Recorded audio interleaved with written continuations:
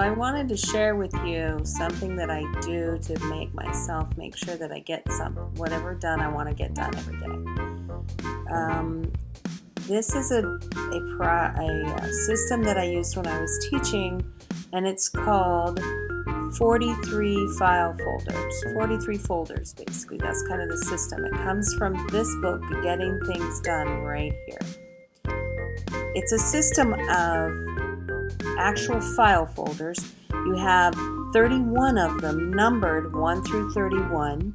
You have 12 labeled for the month, January, February, March, etc.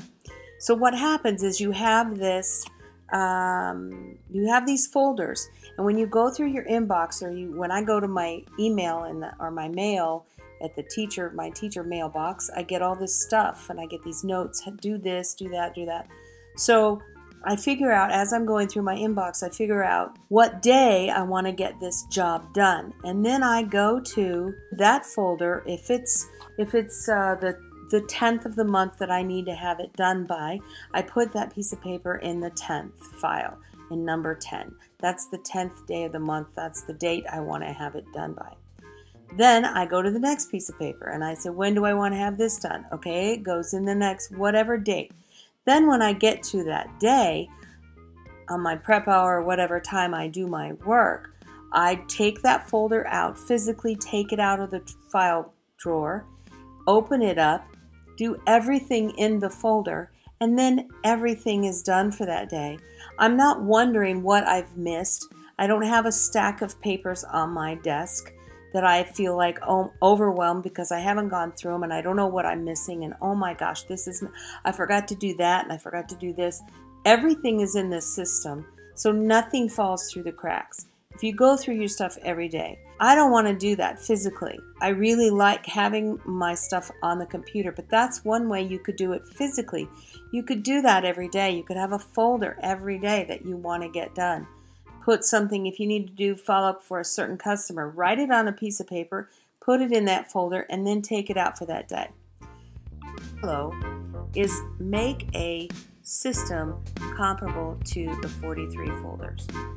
Okay, so here I have a board, and I'm going to go up here and just show you how to make this real quick. Here is the plus sign up here on the right hand side.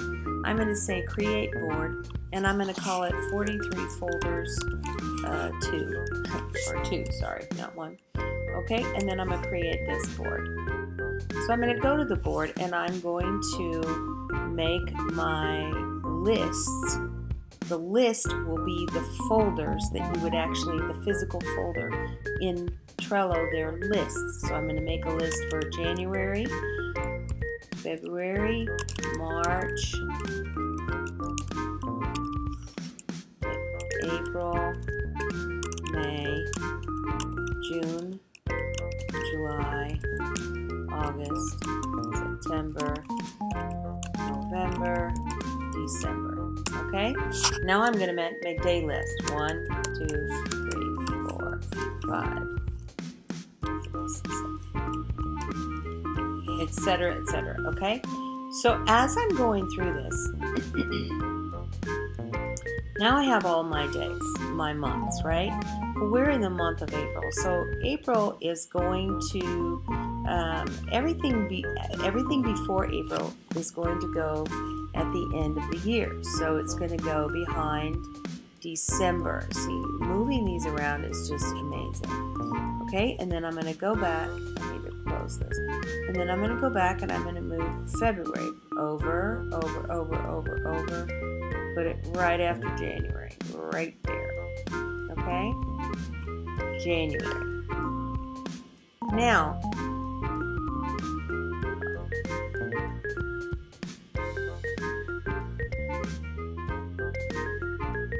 okay.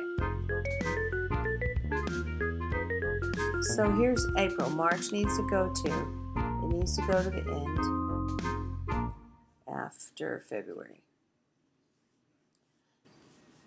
Okay, so here's you get the idea of how to make it.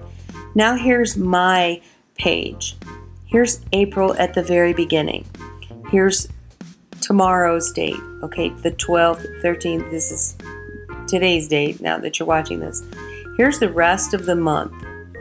Now when we get to the end of the month, end of April, here's 31st. I don't know. You just keep all the numbers together. Now here's May. Now as I've worked through the month, I've moved the date into the May folder. There's 1, 2, 3, 4, 5, 6, 7, 8, 9, 10th, and 11th. So I moved yesterday's date into the folder.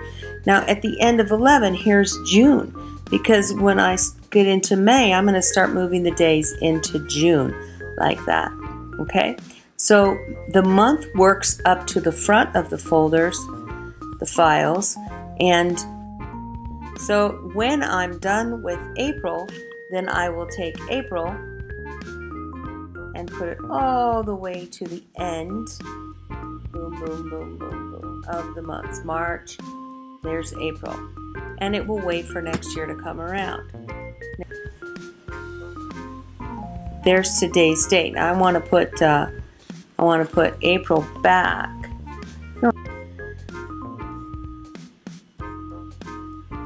So that's basically how you work through your to-do list. You move, you keep the folder, the month folder at the beginning, so you know what month it is. Of course, you know what month it is, but obviously, sometimes you might say, well, like for example, when I was teaching, if there's a festival in April, but we've already done with it, and I have paperwork for next year, I'll put the paperwork in the April folder, so when I get to April next year, I have the paperwork there. I don't have to go hunt it down.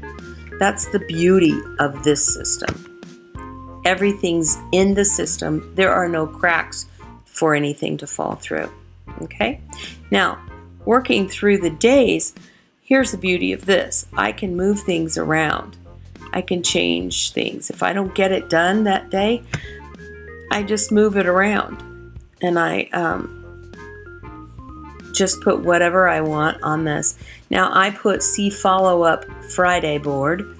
So I would, when Friday comes, I would go over to my boards and find my Follow Up Friday board.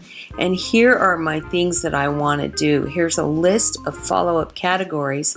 Here's all those categories. And then I'm going to, as the week goes, I'm going to put in names or things that I need to do to follow up on those on that day. That's how I'm using Trello and the new 43 folders. It helps me stay organized. I will always have everything in my list and be able to think ahead and get things done quickly. I find that the thing that takes the longest is figuring out what I need to do, not actually doing it. So this will help that. I hope that helps, and share some ideas because I'm brand new to this, and I hope that that you enjoyed it. Have a great day. Bye.